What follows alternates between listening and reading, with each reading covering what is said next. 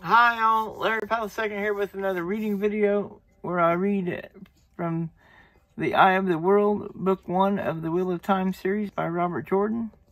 And today I'm going to be reading chapter number 11.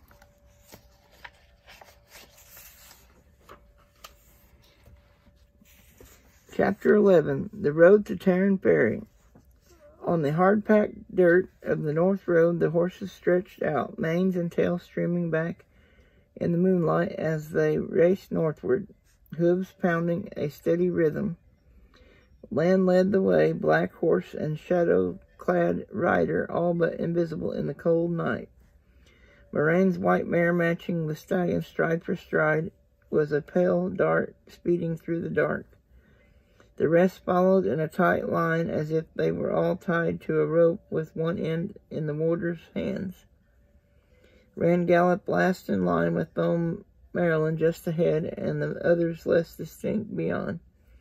The gleeman never turned his head, reserving his eyes for where they ran, not what they ran from. If Trollocs appeared behind, or the Fade on its silent horse, or that flying creature, the drag car, it would be up to Rand to sound an alarm. Every few minutes he craned his neck to peer behind while he clung to Cloud's mane and reins. The drag car, worse than Trollocs and Fades, Thomas said, but the sky was empty and only darkness and shadows met his eyes on the ground, shadows that could hide an army.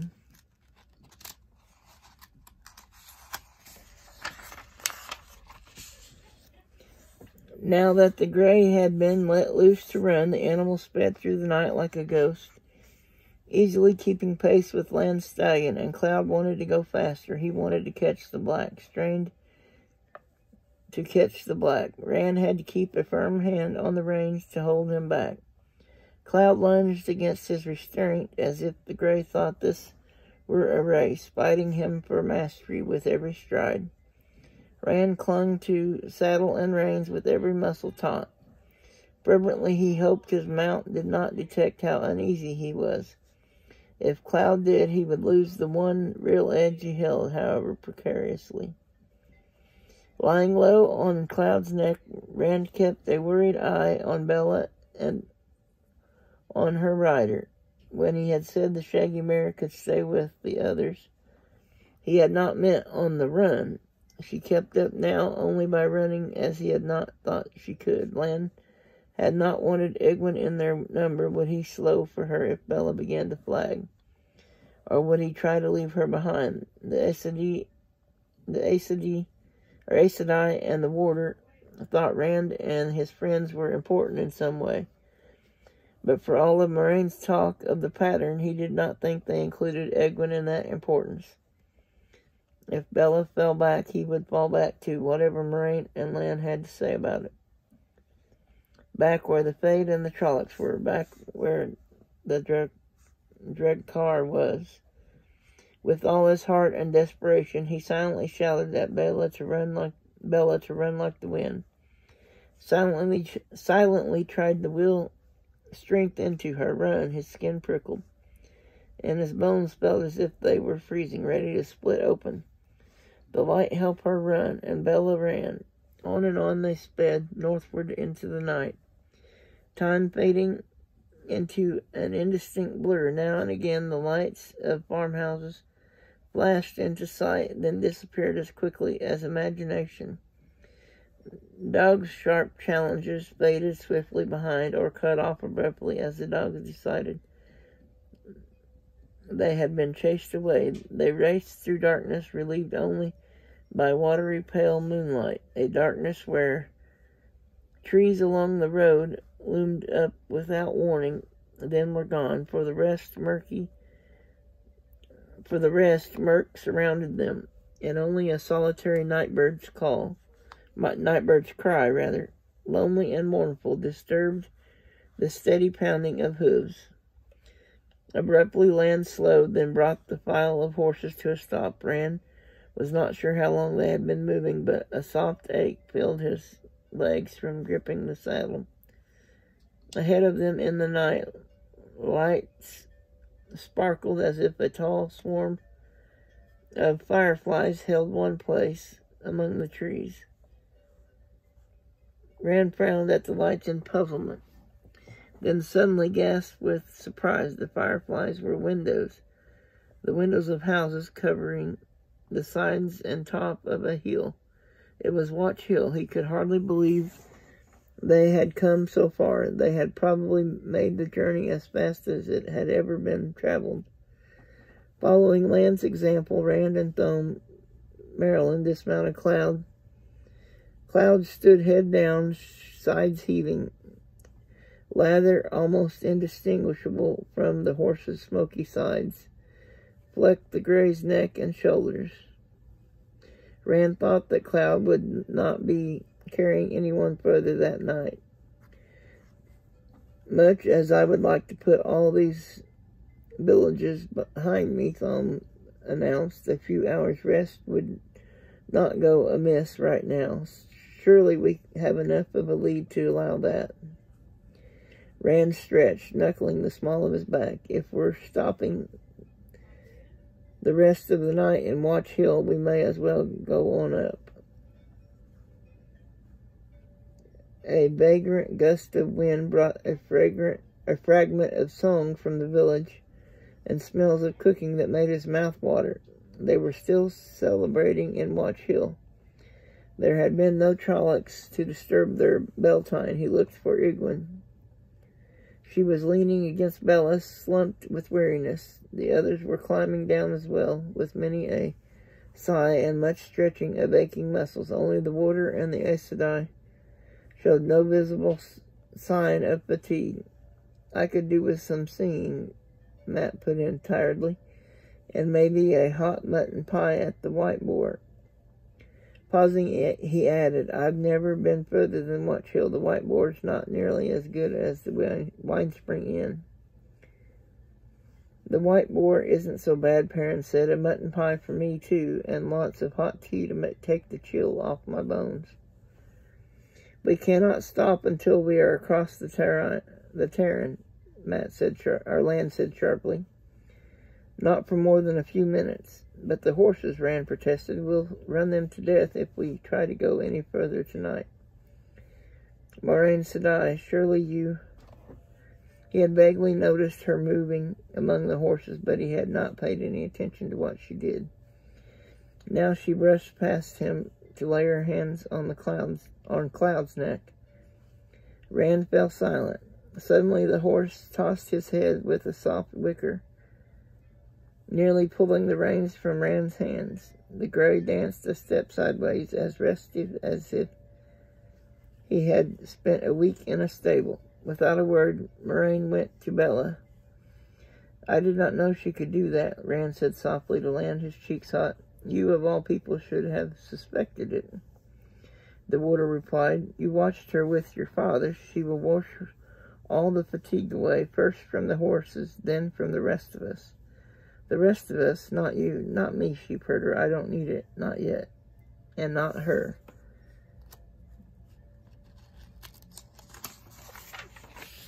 What she can do for others, she cannot do for herself. Only one of us will ride tired.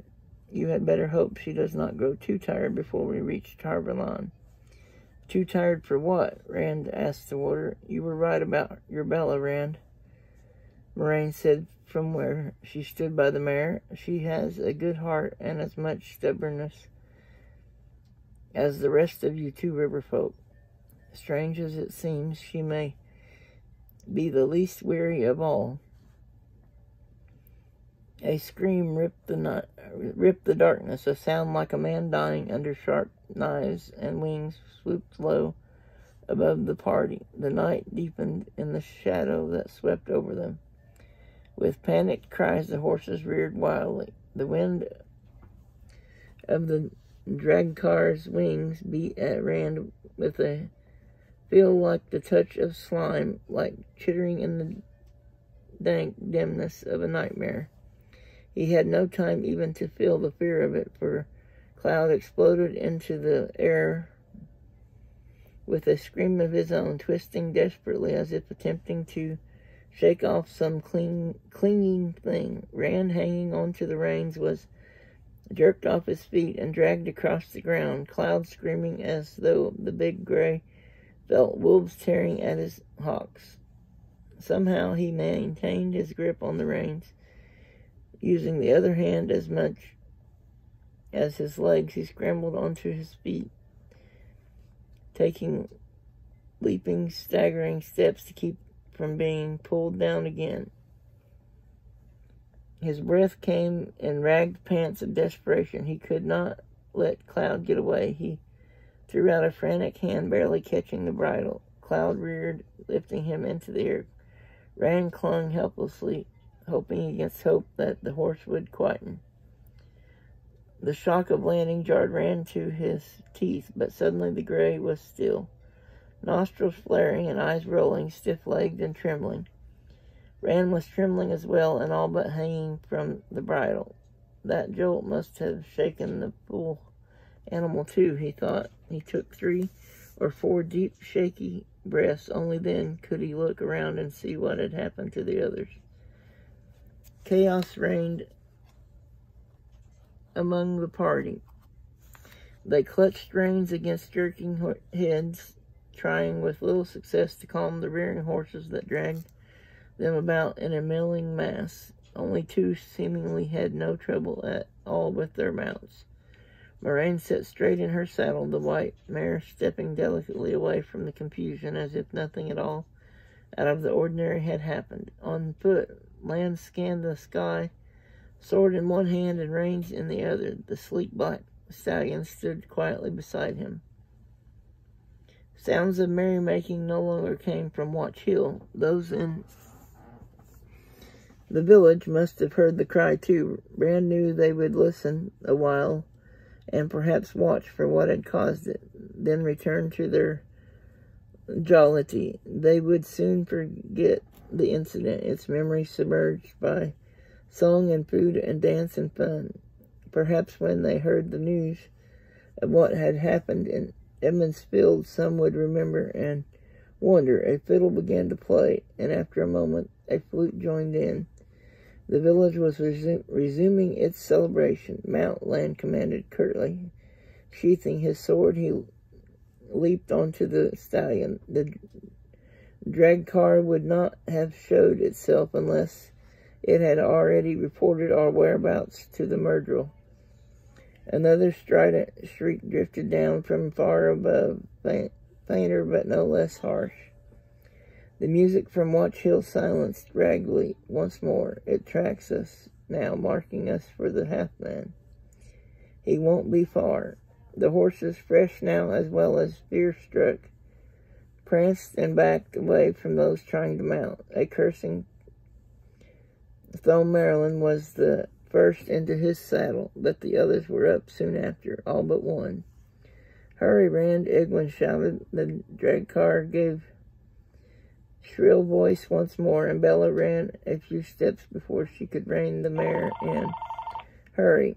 With a start, Rand realized that instead of trying to mount Cloud, he had been standing there staring at the sky in a vain attempt to locate the source of those vile shrieks. More, all unaware, he had drawn Tam's sword as if to fight the flying thing.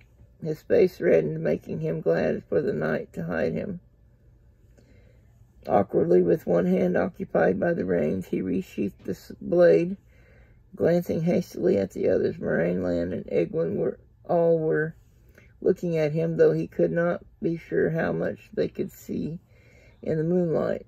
The rest seemed too absorbed with keeping their horses under control to pay him any mind. He put a hand on the pommel and reached the saddle in one leap, as if he had been doing the like all his life. If any of his friends had noticed the sword, he would surely hear about it later. There would be time enough to worry about it then. As soon as he was in the saddle, they were all off at a gallop again, up the road and by the dome-like hill. Dogs barked in the village. Their passage was not entirely unnoticed, or maybe the dogs smelled Trollocs, Rand thought. The barking and the village lights alike vanished quickly behind them. They galloped in a knot, horses all but jostling together as they ran. Land ordered them to spread out again. but no one wanted to be even a little alone in the night. A scream came from high overhead. The warder gave up and let them run clustered.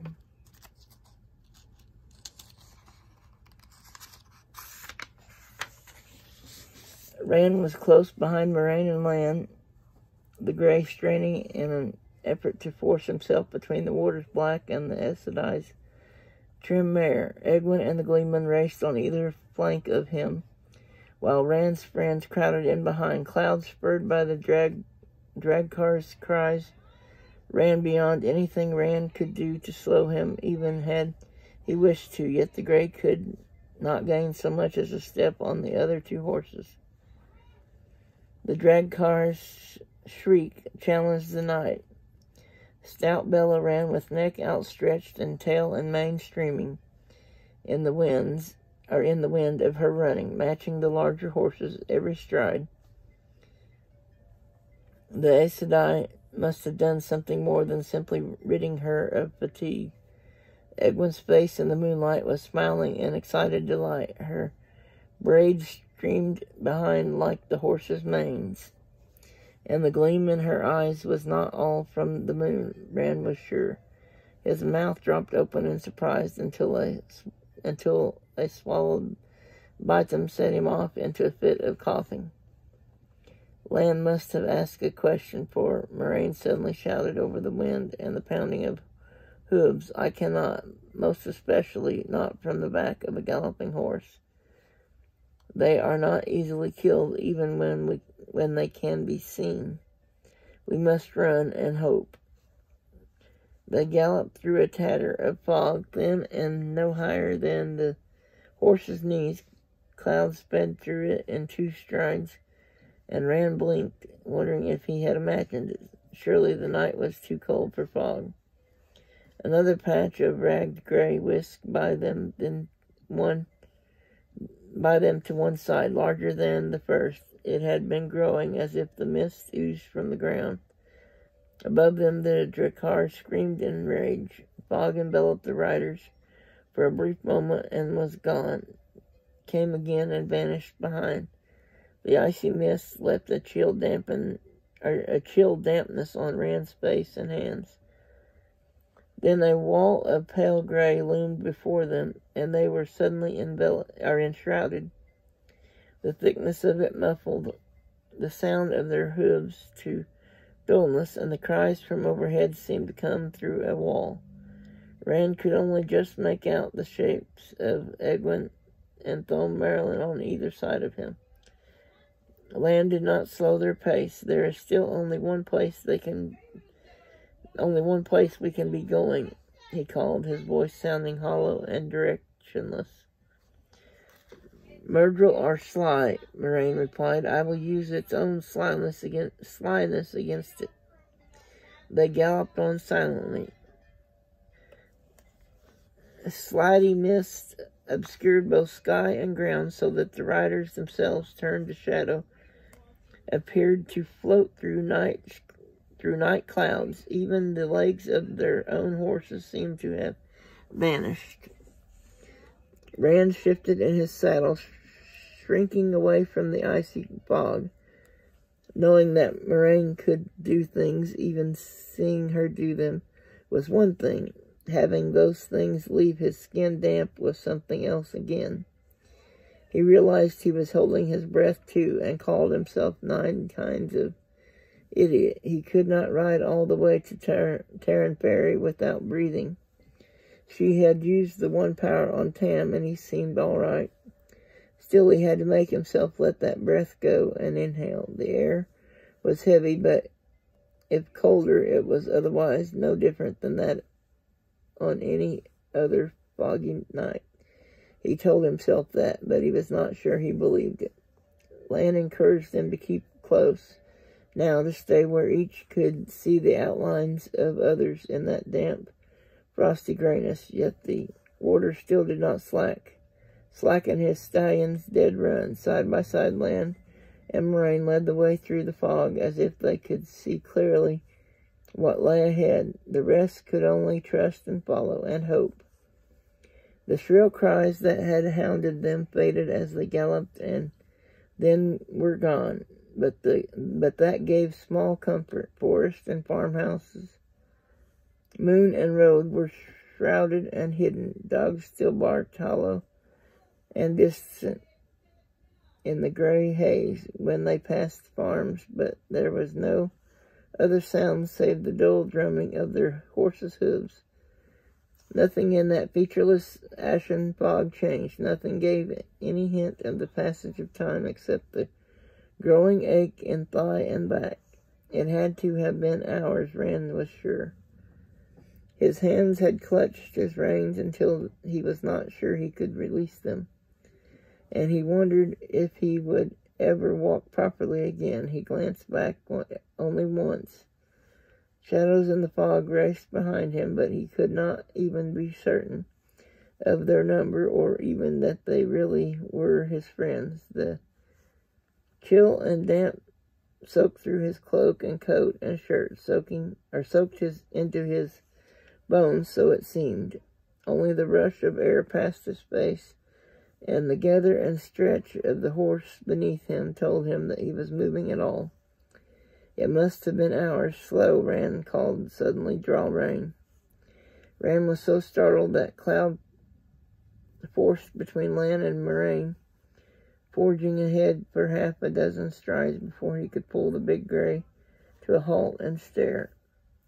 Houses loomed in the fog on all sides, houses strangely tall to Rand's eye. He had never seen this place before, but he had often heard descriptions that tallness came from high redstone foundations, necessary when the spring melt in the mountains of mist made the Tarrant overflow its banks. They had reached Tarrant Ferry.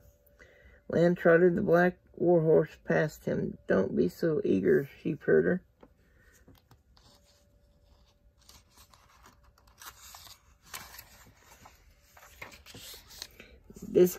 Discomfited, Rand fell into place without explaining as the party moved deeper into the village. His face was hot, and for the moment the fog was welcome. A lone dog, unseen in the cold mist, barked at them furiously, then ran away. Here and there a light appeared in a window as some early riser stirred. Other than the dog, no sound save the muted clops of their horses' hooves disturbed the last hour of the night. Rand had met few people from Tarrant Ferry. He tried to recall what little he knew of them, or knew about them. They seldom ventured down into what they called the lower villages, with their noses up as if they smelled something bad. The few he had met bore strange names like Hilltop and Stoneboat. One and all, Tarrant Ferry folk had a reputation for slyness and trickery. If you shook hands with a Tarrant Ferry man, people said you counted your fingers afterwards. Land and Moraine stood before a tall, dark house that looked exactly like any other in the village. Fog swirled around the warder like smoke as he leapt from his saddle and mounted the stairs that rose to the front door, as high above the street as their heads. At the top of the stairs, Land hammered with his fist on the door. I thought he wanted quiet, Matt muttered. Land's pounding went on. A light appeared in the window of the next house, and someone shouted angrily. But the warder kept on with his drumming. Abruptly, the door was flung back by a man in a nightshirt that flapped about his bare ankles. An oil lamp in one hand illumined a narrow face with pointed features. He opened his mouth angrily, then let it stay open as his head swiveled to take in the fog, eyes bulging. "What's this?" he said. "What's this?" Chill gray tendrils curled into the doorway, and he hurriedly stepped back away from them. "Master Hightower," Land said, "just the man I need. We want to cross over on your ferry." He never even saw a Hightower. Matt snickered. Rand made shushing motions at his friend. The sharp-faced fellow raised his lamp higher and peered down at them suspiciously. After a minute, Master Hightower said crossly, "The ferry goes over in daylight, not in the night.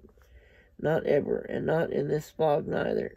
Come back when the sun's up and the fog's gone." He started to turn away, but Land caught his wrist. The ferryman opened his mouth angrily. Gold glinted in the lamplight as the warder counted out coins one by one into the other's palm. Hightower licked his lips as the coins clinked, and by inches his head moved closer to his hand as if he could not believe what he was seeing. "And as much again," Land said, "when we are safely on the other side. But we leave now." Now, chewing his lower lip, the ferrety man shifted his feet and peered out at the mist-laden night, then nodded abruptly. "Now it is. Well, let loose my wrist. I have to rouse my haulers. You don't think I pull the ferry across myself, do you?" "I will wait at the ferry," Land said flatly, "for a little while." He released his hold on the ferryman. Master Hightower jerked the handful of coins to his chest and nodded, and nodding agreement, hastily shoved the door closed with his hip. Okay, and that is the end of chapter 11. And that was another shorter chapter, and so, well, and I'm also more awake reading today. Sometimes when I'm reading, I'm half asleep. Anyway, so that was chapter 11, and I will be reading chapter 12 in my next video. And I want to thank everyone for watching. Please like and subscribe if you haven't already. And if you haven't already, please watch the Wheel of Time TV series on Amazon Prime. That way you can see what they, or how they portrayed this story in their TV series. It's a little bit different from the book, but they're both, well, most of it is good. There was a couple of things that I didn't like too much, but anyway, I'll let you guys watch it and make up your own minds. Anyway, so I will put my contact information in the description down below in case anybody wants to contact me or send me something. And as always, everyone have a wonderful day and be safe. Bye-bye.